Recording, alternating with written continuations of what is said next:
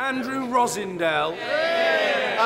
Will the Prime Minister agree with me that in this, the 30th year of the Falklands War, the actions of the Argentine government are wholly deplorable? And will he remind Argentina that they lost the Falklands War and that it is up to the Falklanders to determine their own future?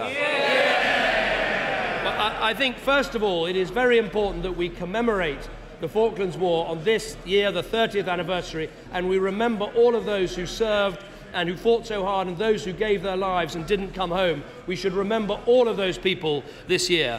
The absolutely vital point is that we are clear that the future of the Falkland Islands is a matter for the people themselves, and as long as they want to remain part of the United Kingdom and be British, they should be able to do so. That is absolutely key.